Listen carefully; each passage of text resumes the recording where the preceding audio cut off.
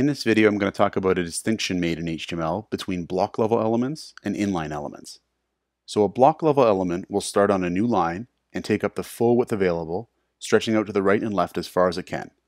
Browsers will also typically insert a new line after the block level element as well, whereas an inline element does not start on a new line and takes up only as much width as necessary. So let's take a look at some block level and inline elements to see how this distinction matters. I'm actually going to put a style tag up here, and I'm just going to set some styles for the background color of these elements, just so that way we can actually see the difference more clearly. So I'm going to do a span, which is going to be our inline element, and I'll set the background color to be light blue. And then I'm going to do the same thing for div, which is going to be our block level element, and I'm going to set the background color to be light green. And now let's put in our element so we can actually see the difference here. So I'll say div, let's close the div, test, open a div, a block level, close the div, element, period. Do a refresh, and we can see what a block level element is going to do.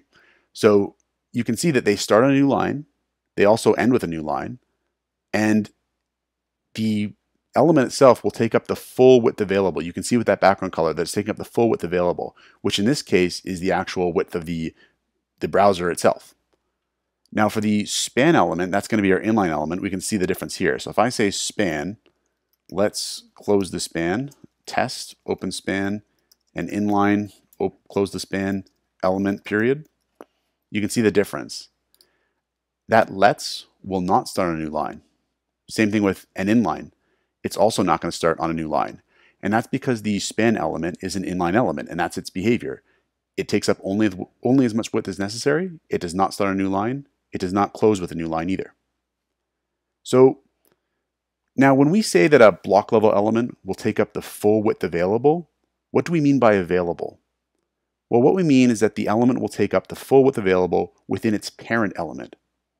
When an element is contained inside another element, we call that element a child of the other element, which we call its parent.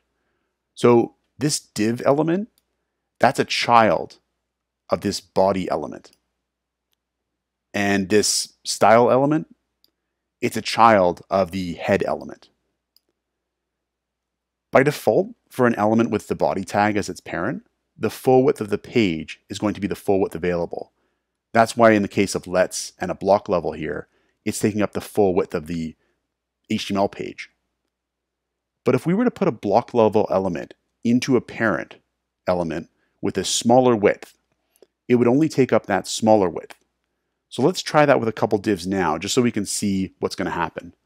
And I'll just get rid of this style here for now, and I'll get rid of these divs and spans there. So let's put a div inside another div, and the parent div is going to have a reduced width, so we can actually see the effect. So let's make our parent div here. We'll say div style is equal to, and we'll say width 200 pixels. And just so we can see things more clearly, I'm going to add in some borders and background colors too. So I'll say border 3 pixel solid blue, close the div, and then I'll put in some text. I'll say this is some content. This is some more content. And then I'm going to put a child div in here.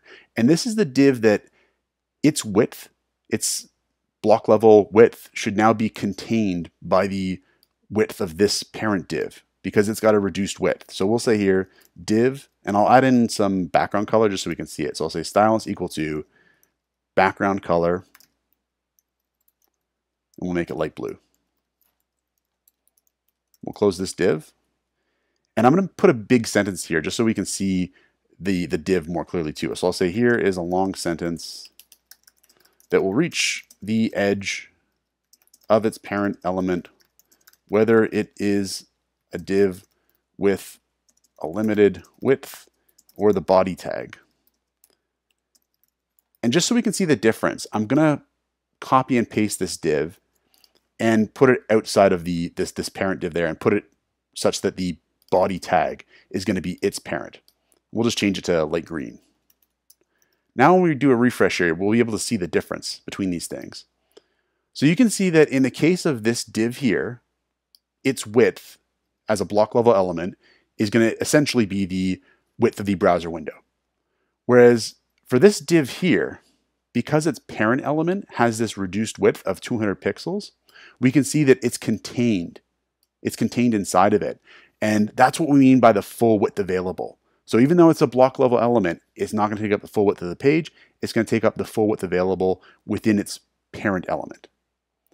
So as of HTML5, technically speaking, the distinction between inline and block level elements has been made into a more complex set of categories.